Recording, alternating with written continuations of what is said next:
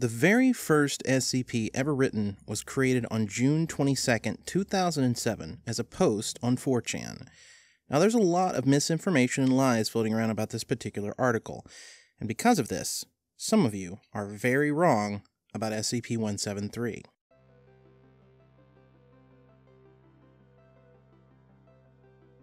For the longest time, there was a case being made by the Wikidot administration that SCP-173 predated the Weeping Angels episode of Doctor Who. And if you're unfamiliar with what I'm talking about there, the important point is that that's just an episode of Doctor Who that featured a statue that moved when it wasn't being looked at. So if you know anything about 173, you kind of can get where they're coming from when talking about the comparisons. Now, this concept is not original. I just want to put that out there right now.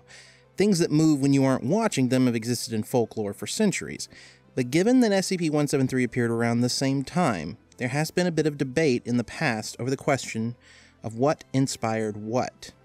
Thankfully, this question was answered in October of last year, that'd be 2018. It was then that the Internet Archive posted a collection of 4chan posts dated between 2006 and 2008. It didn't take long for someone to dig up the original SCP-173 post.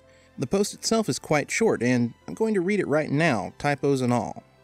Item number, SCP-173, Special Containment Procedures. Item SPC-173 is to be kept in a locked container at all times. When personnel must enter SCP-173's container, no fewer than 3 may enter at any time, and the doors to be relocked behind them. At all times, 2 persons must be looking at SCP-173 until all personnel have vacated and relocked the container. Description: moved to Site-19, 1993. Little is known about the item number SCM-173's origins. It is constructed from concrete and rebar and was once painted with Krylon brand spray paint.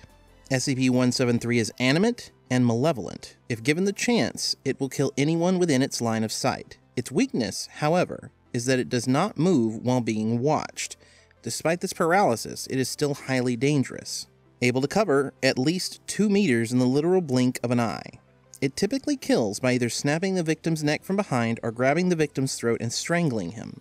Whatever animates SCP-173 does not give it much force with which to break things. As seen above, a large room with unbarred windows is fully capable of containing it. Its grip, however, is unbreakable, as when it is not moving, the statue is as hard and strong as concrete. While left alone in its room, one can hear a stone-on-stone scraping from within that is believed to be the sound of SCP-173 moving about. The reddish-brown substance on the floor is a combination of feces and blood. We don't know, nor wish to find out where it comes from or how it arrives, but SCP-173's container will slowly fill with these substances. In order to ensure that bacterial growth within does not begin to damage the building it is contained in, and to maintain some level of sanitation, the enclosure must be cleaned on a bi-weekly basis. Now, interestingly, considering the claims that it was made before the Weeping Angels episode, you can actually scroll down on the page and see people immediately making comparisons to the Doctor Who episode that came out about a week before this was written.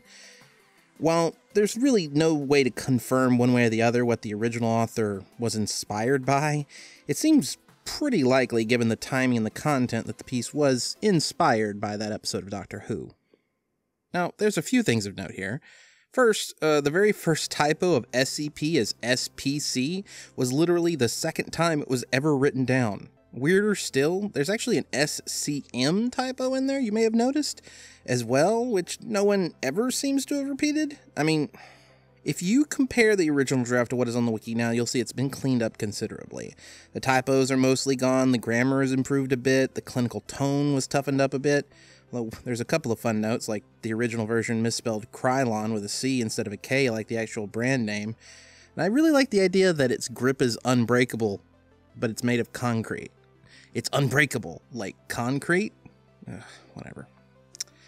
Now that's out of the way. Let's talk about the image that goes with SCP-173. Much like the rest of SCP-173, the image at the core of the article, which, despite not showing up in the archive, was actually present in the original post, was not original content. The picture was taken by Kaisuke Yamamoto as part of an art exhibit from a Japanese artist called Izumi Kato. The sculpture in the image is called Untitled 2004. Izumi Kato actually labels a lot of his works Untitled and the year, so if you go searching on the internet, you'll find a lot of other sculptures that look somewhat familiar to this one. Now, normally I'd be showing you images of the works I'm talking about, and by the way, since this is an educational video informing you about the article, it's actually pretty much explicitly fair use, but Kato requested specifically that no images be displayed for commercial purposes, and this is a commercial YouTube video, so, you know, I'm going to respect those wishes. Though this ties in strongly to a serious issue with the image, and something that we should probably talk about so you fully understand what's going on. See, for the longest time on the wiki, blatant theft of images was sort of largely ignored. In fact, there's still plenty of stolen images up on the site right now that no one has either found or complained about, but not this one. See, SCP-173 is just too popular, and given that popularity on the internet, the artist was eventually aware of the images used on the SCP Wiki. But this story almost immediately takes a turn here. See, we're going to go on to a different topic for just a second. In 2014, a live-action film was planned called Containment Breach Run. This film was to be based around the SCP property, and was inspired and influenced by the game SCP Containment Breach, which, if you've played or even seen gameplay of, you know includes heavy use of SCP-173, and a teaser trailer for this film was shot. It contained recreations of the likeness of 173, because that was the inspiration for it. Now, up to this point, the SCP Wiki had tried for a very, very long time to get in contact with Izumi Kato, and it failed every time. They had, however, an inkling that the usage of a stolen image in other media was likely to turn out poorly for literally everyone, so the administration contacted the person behind the trailer, a fellow called Gage Allen, under the username Lotems, and let him know it would probably be an issue. Now, this led to some back and forth between Allen and the administration until Allen proved that he had actually gotten direct permission from Izumi Kato to use the likeness in his film. Administration was actually incredulous to this fact, and they actually thought that this guy was faking. Because, I mean, how is it possible that someone else, after all this time, had managed on the first try to get in contact with Kato when they'd persistently tried for years and failed? But dude had proof.